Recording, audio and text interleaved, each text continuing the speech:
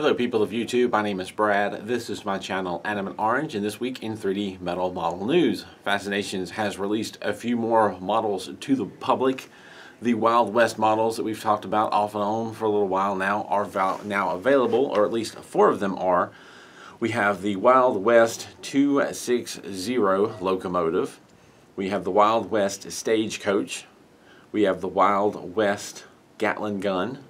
And the Wild West revolver are now available for sale. I've seen them on Innova Toys. I'm sure they'll be, if not already, showing up on places on Amazon and maybe your local craft store, if your craft store carries these models, but they are now being sent out for the public for purchase. I did notice, however, that the 440 locomotive did not make the move from coming soon to now available. It also showed up as coming soon a little bit later than the other 4, so I don't know, I guess the delay isn't completely unexpected, but interesting that they didn't move over together. Now, last Friday, somewhere between recording the 3D Metal Model News video and uploading it, Piececool did announce on their website 2 new models that I didn't get a chance to see and record. I did put it in the description in that video, but I don't think a lot of people checked the description, so I will definitely mention them here. Piececool on their website has released a Wensheng tower, or at least they're going to be releasing a Wensheng tower, and also a Fusang battleship, another wonderful looking battleship. I've just recently completed the Yamato. I've built the Missouri. I've really enjoyed building those models. I don't know if this model is eventually going to make it to Metal Earth, but it is going to be available through Piececool, and I'm kind of looking forward to getting to that someday. Now, both of these models are listed as coming out this month. I haven't seen them for sale anywhere yet, but it probably won't be very long. Now, I also mentioned a couple of models last week, a couple of Micro World models, the Libu Warrior and the Dark Stones model. They were only available through one Aliexpress store. I'm now seeing them on crazytoys.co.uk as well as several other Aliexpress stores this week. So that is a little more readily available to purchase this week. And I will put some links in the description down below to the Crazy Toys website as well. And speaking of AliExpress, I did look around. I didn't see any other new models on any of the stores that I follow, so there's nothing really new to talk about as far as models is concerned, but I will say that it looks like AliExpress is having a mid-year sale, and not every store is participating, but a few of the model stores that I follow are participating. It looks like the New York model store is having a mid-year sale, the Funny Models store, and the Magical Models store. I honestly can't remember if it was the Magical Models or the New York model store. I've dealt with them before. I did order a model through them and got it in a decent amount of time with no problems. The Funny Model store I don't think I've dealt with, but I don't know anything negative to say about them. But those 3 stores are taking part in the mid-year sale, so there are some discounts to be had. We'll leave a link in the description down below for you to check them out if you're looking to get some Piececool or Micro World or some of the other interesting models other than Metal Earth at a little bit of a discount. Now is the time. That sale is running until the 28th, so you only have 2 or 3 days left to take advantage of those sales. In last week's video, I posed another question of the week, and that question was, what are some strange or unusual things you've used to build and shape your models? And I got a few interesting responses from Shane Stribley. When I built the Game of Thrones castle, I used a set of Allen keys to form up the towers. They worked well. I could see that Allen keys would certainly help with doing a lot of towers. I could see that being useful in some of the Disney princess towers, or Snow White and the Cinderella castle. I could see Allen keys being useful since they're not perfectly round and they do have some sides to them. But even if it's a round object, Allen keys might still work if you don't press too tightly. James Bickert, another great video. Brad, I've used tall, skinny shot glasses, prescription pill bottles, screwdriver shafts, drill bits, Advil bottles, etc. Not etc., etc. Anything that was close to the cylinder shape needed. That is a great question, and I certainly have used screwdrivers, drill bits. I do use drill bits a lot. I have used prescription bottles. They've been very helpful. I've used small flashlights, flashlight batteries, D and C batteries. Yeah, I've used sockets. There's been a lot of different things I've used to make round shapes in different sizes, whatever was needed. I think I mentioned last week I used a canned refried beans one time because it was the large Mega R2-D2 model, and I think I forgot to mention I had used a styrofoam ball at one point, or the large styrofoam ball that was intended to make Pokemon balls with my kid. Walter J. Schuler, I used a golf ball to shape BB-8 and the Death Star. Decent choice, golf ball or ping pong ball, although a ping pong ball might be more susceptible to collapse. Garth 2, the strangest and still very helpful tool is the radiator car aerial, as it's round with lots of sizes and collapses down. And that makes sense. If you don't know what an aerial is, that's basically an antenna. You've got a collapsible antenna, and I've had some radios where it's, you know, this long, you stretch it out, and there's several different sections. I never would have thought of that. That is a really interesting idea. You don't really see that as much with radios these days, although you could probably find a cheap radio in a thrift store and break off the antenna and use it. I wouldn't press too hard though, because it might collapse. But yeah, that's almost like a longer step mandrel, and the advantage over a step mandrel is the sections are longer, so you could do longer pieces. I might have to try that someday. Richard Kroll, the strangest object I use to shape a part is the handle end of a toothbrush. I found that it was just the right form to shape a curved, somewhat conical part. I have used plastic prescription bottles to form round parts. I kept several of them with different circumferences for that purpose. You know, speaking of somebody who's taken a lot of different medicines for a lot of different reasons, I see I'm not alone. Prescription bottles can be handy for so many things. They can also be handy for storing small parts. If you have extras, or if you're afraid of losing them, as I am clumsy and sometimes knock things over. I've also used them when I was doing plastic model work as toothbrush holders.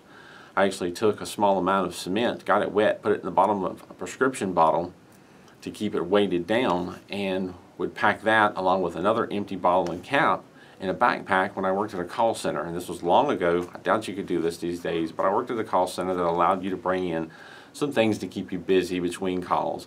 And I would actually build model cars, and I used the prescription bottles, one with the cement to put the brushes in, the other I would go to the break room, put a little water, and I would use acrylic paints, rinse the brush out, dab it on a paper towel, and actually sit there and acrylic paint some of the details of my model while I was on break. Those were the days. Thank you for everyone for sharing some of your interesting tools that you've used. Whatever works, honestly. Look around the house and grab pins and needles or toothbrushes or pill bottles or whatever you need sometimes to make the shape that you need to make.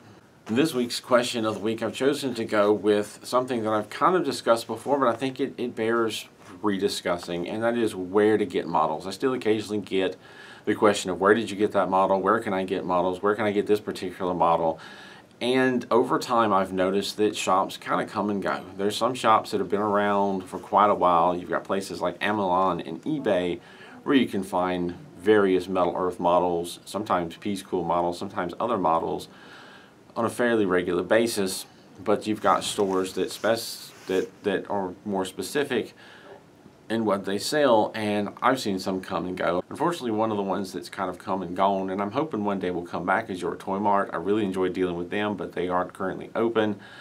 There was an illness in the family, and I'm hoping things are on the mend, and maybe one day they'll come back to us, because they were a really awesome store to get Metal Earth models, at least here in the U.S. However, where can you get models now? As I've already mentioned, eBay and Amazon are decent places. You can look around online and sometimes find places to buy models.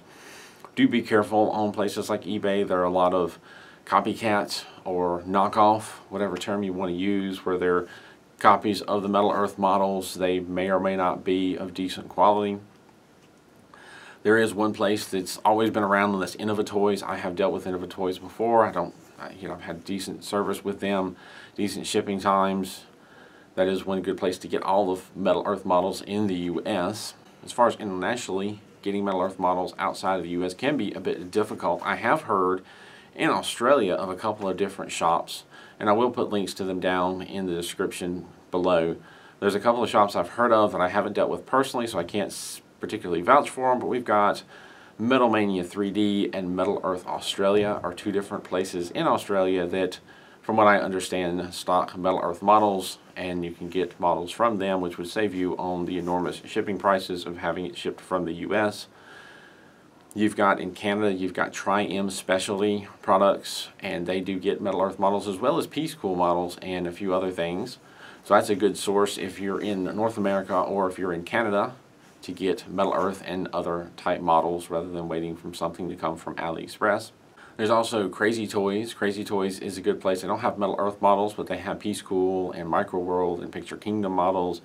Now they have a UK site, they also have an Aliexpress store, and they also have an eBay store. I'll put their, and I believe they have a US site as well. So I will put the link to their UK site, crazytoys.co.uk, or their US site, which I can't remember off the top of my head. But they're a good place to get a lot of Piececool, Micro World, and MU models. And then you've got Aliexpress, which I've mentioned before, and I frequent a lot of stores on there to see what's going on with things other than Metal Earth. You can get a lot of copycat models, Metal Earth copycat models off of Aliexpress, but again, the quality is going to seriously vary. I typically don't recommend getting copycat or knockoff models through Aliexpress, but you can get Piececool, MU, Micro World, and other interesting models there that are decent and good quality through Aliexpress, but you're going to deal with a bit of a wait time in shipping. Other than that, you can check your local craft stores and see if any of your local craft stores have them. Hobby Lobby has been known to carry Metal Earth models.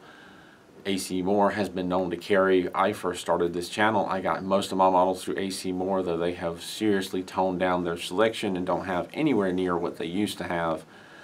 And Barnes & Noble occasionally has models here and there. Little box sets, they're a little more pricey. A lot of times you can get things combined where it's more than one model in a box, but that's another source to get Metal Earth models.